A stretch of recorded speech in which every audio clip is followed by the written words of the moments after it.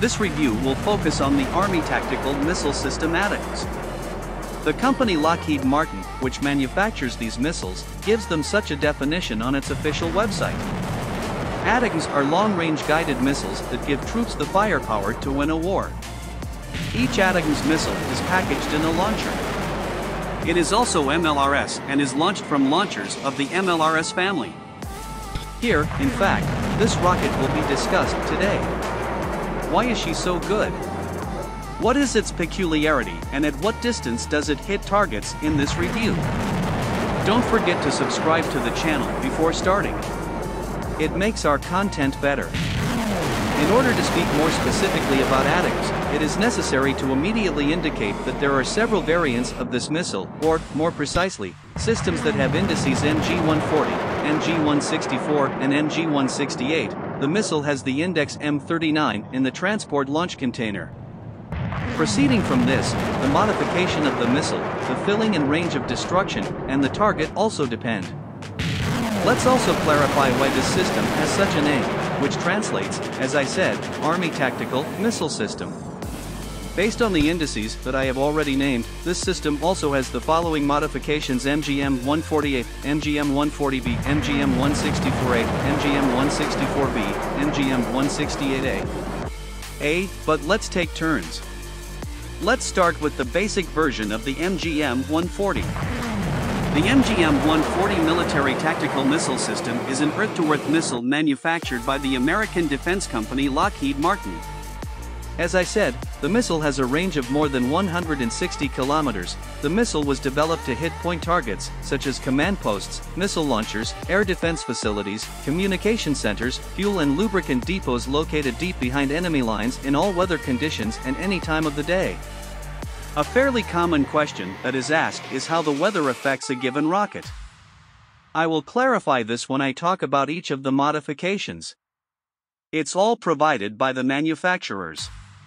The missile can be launched from multiple launch rocket systems, including the MLRS-270 and M142 HIMARS.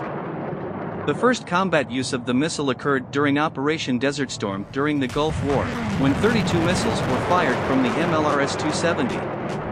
During Operation Iraqi Freedom, more than 450 of these missiles were fired during the Iraq War. In the armies of which countries there are ATACMS complexes: the USA, Bahrain, Greece, South Korea, Turkey, the United Arab Emirates. The idea to create such a rocket was born in the USA in the mid-70s. Well, in fact, work on ATACMS began in 1980.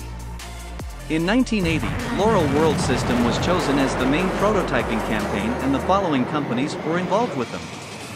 In March 1990, after completion of testing at the White Sands test site, the ATACMS system was adopted by the US Army.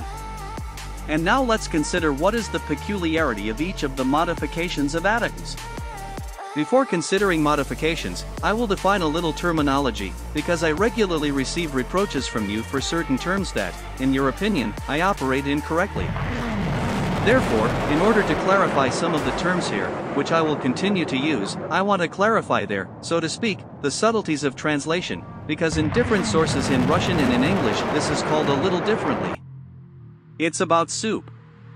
Ammunition. M74 ammunition, M74 in different sources is also called differently, namely simply an element of a combat element, a combat fragmentation element, an M74 mine or a combat lethal element. In general, as you can see, there are many terms. But I will operate precisely with the wording of the M74 ammunition.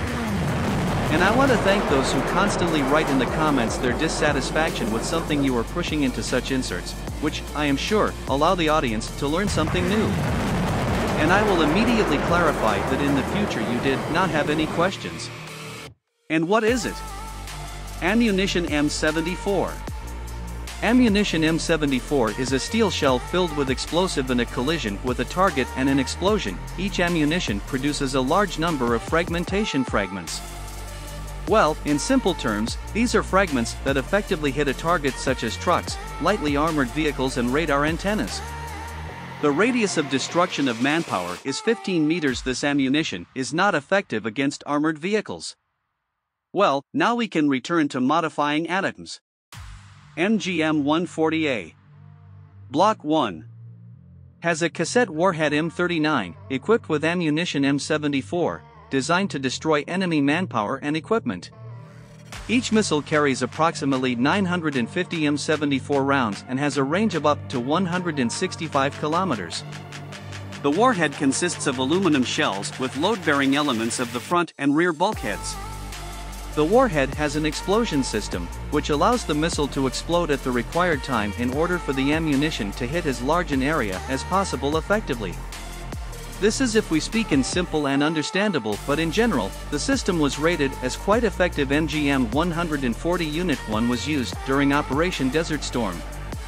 What I also mentioned above. MGM-140B Block 1, in the modification of the rocket MGM-140B. Flight range increased to 300 kilometers. The increase in range is achieved by reducing the payload. Instead of 950 M74 ammunition of the MGM-140B missile, it carries about 275 ammunition M74. To improve accuracy, the control system was supplemented with a satellite navigation system. For this model, the probability of deviation from a given target is no more than 25 meters if the satellite navigation system does not work for some reason. Block 1, but, is controlled only by the inertial control system. Perhaps the installation of additional thermal protection on the nose optics or missiles. To launch the missile, an upgraded M270 or 271 launcher is used.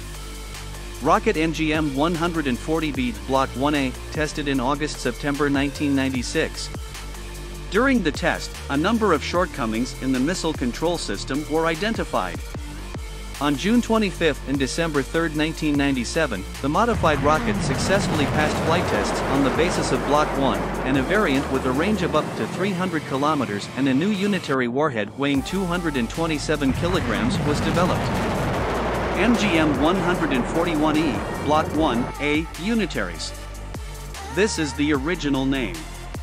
The model was later renamed to MGM-168. Block 4A, Block 1A, Unitaries. It is a variant of the rocket. Block 1A with a unitary warhead using a 213 kilograms high-explosive fragmentation warhead. It is now known as the Block 1 unitary missile. Unitary installation. It was designed to minimize collateral damage and attack the target's critical points in all weather.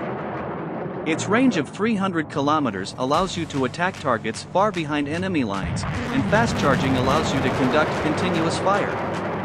The small size of the rocket and the mobility of the launch vehicle make it possible to place missiles as efficiently as possible. Development began in 1999.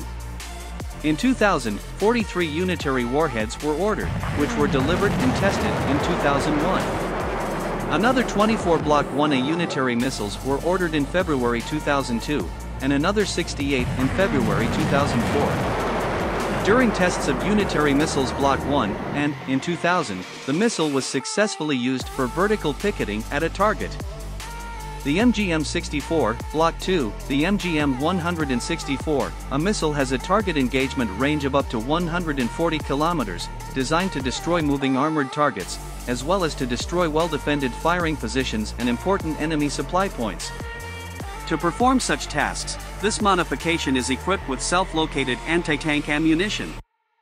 At the moment, the combat unit BAT has been upgraded to BAT P31. This upgrade made it possible to hit armored targets, both mobile and stationary, as well as targets that have different temperatures. Also, the electronic filling of the BAT has undergone changes. Sensors have become less sensitive to difficult weather conditions and electronic warfare. However, at the end of 2003, the U.S. Army stopped funding the ATACMS equipped with the BAT, and therefore the MGM-164 was not fully commissioned.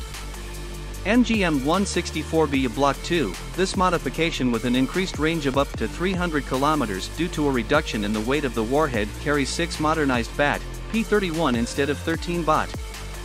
A further development of the MGM-164 is the development of the Omni-Van, a dispensary of a promising modular flexible system designed to integrate the entire range of precision warheads into Unit 2.